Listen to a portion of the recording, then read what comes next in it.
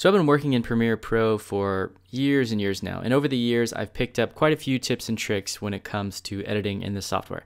So I want to share with you 6 of my favorite Premiere Pro tips in relation to the timeline, and these tips will help you stay organized and help you streamline your workflow. So let's get started here. My first tip is pretty straightforward and simple, and it has to do with navigation and navigating within your timeline here. Now, oftentimes you can just click and move your playhead over your sequence and find your clip, or use the arrow keys to go frame by frame to specify a certain area. But let's say you're working with a client and we're working with a script that has time code, and your client wants you to do some pretty specific edits down to the second. So what you could do here is you can actually select your playhead position here, click on the time code, and you can manually type in a time code. So let's say the client says something about at the 1 minute mark. You could click, go straight to the 1 minute mark, and then make your edit. And then if they want to come out or end our cut at 1 minute 1 second, you can type that in, and simple as that. This is very useful if you're working on a really long project, or again, if you're working with a client with a pretty particular script that has time code within the script. This is a very helpful method. For our next tip, I want to show you how markers can be used to help label your timeline and stay organized. This is great if you're working with a client and you want the client to be able to easily reference items on your timeline, easily understand what's going on. Or if you're working with another editor, the same thing goes. They can understand what you're doing.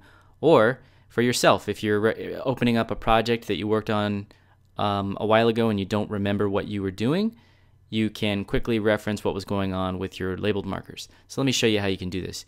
You can create a sequence marker, or you can create a clip marker. So first, let me show you clip markers. So let me open this up. So I can quickly add a clip marker by selecting a clip, pressing M, and press M again, and it'll bring up the marker dialog box. I can select the color. Let's say we want to tell another editor to trim this clip. Trim head and tail of clip 3 frames, something super specific. Then we'll get the duration out there, and we'll move this. Actually, let's see if we can actually move the marker here so we can read it all. And I'm moving it in the source panel. You can see it here. Now we can actually read it on our timeline. And if I zoom in here, now we can see our clip marker with the label. Now let's do this to our second clip here. Hit M, M again. Can select a different color and write in the name approved. Expand the duration. And now we can see here quickly that this clip is approved.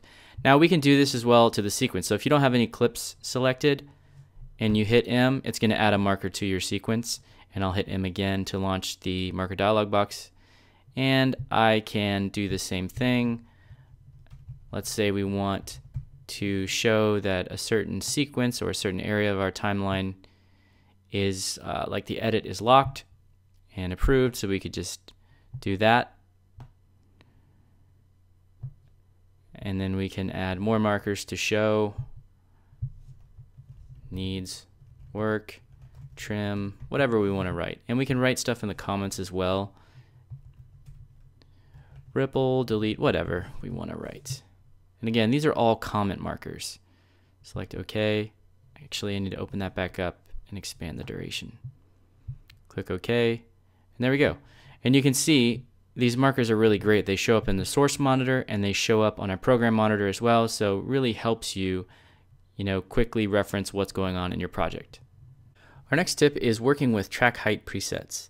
Now tracks you can find here. We have audio and video tracks. You can add and delete tracks by control clicking or right clicking anywhere in the header section here. You can add track, delete track. You can delete empty tracks. But what we want to do is we want to create, let's say we were working on editing some audio. So we want to see our audio track 1 here. Let's say we're working strictly in the first 2 audio tracks, and we want to have those expanded so we can see what exactly is going on, and that's how we want. And let's say we're working in we want to have this layout set up, and then later we're going to be working on some video, so we want to have our video tracks expanded and these minimized. So what we can do to quickly switch between these two is to create track height presets. So to do that, simply set up the track heights to how you want them, and then go over here to timeline display settings. And right here, you're going to see all your track shortcuts here, where you can quickly minimize all the tracks, you can quickly expand all the tracks, and here you can create your presets. So I'm going to click Save Preset and name this Audio Workflow. We can even assign a keyboard shortcut if we wanted to really quickly switch between presets. Select OK, and now I can go to minimize all tracks. Let's say we opened up a new project and we want to work on our audio. We can really quickly go Audio Workflow, and there it sets up our interface exactly how we like it. So in addition to using clip and sequence markers to stay organized, you can also change the actual color of your clips here. And I already have it slightly customized. I have all my audio set to this forest green color and the video clips set to this iris blue. So we can change these by control clicking or right clicking, and if you go to label right here, you're going to see there's a variety of different colors we can choose. So I could change this whole clip to iris, or what I usually do is as I edit, I will label a clip.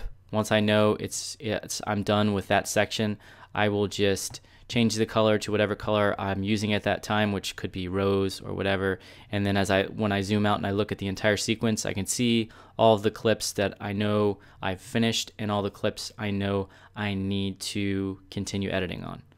If you want to customize this even further, you can go into your preferences and you can go into label colors and label defaults, and you can create your own colors with your hex numbers or whatever you want to create here, and you can set your defaults of your particular assets.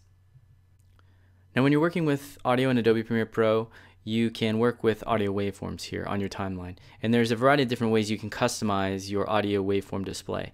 To customize the waveforms, go up here to the panel menu, and you'll see you have a few different options here. Now these are simply either checked on, or I can turn them off. So first we have the audio waveforms use label color.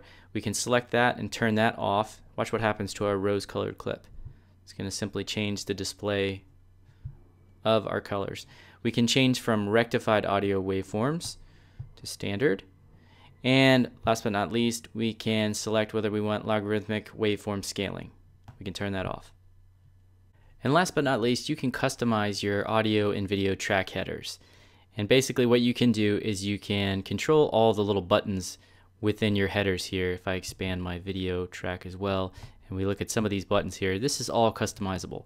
So if I go to my video track here, I can right click or control click and go down to customize, and that's going to bring up the button editor, and it'll show me all the buttons I can use for my video header. If I want to get rid of some of these things, such as toggle sync lock,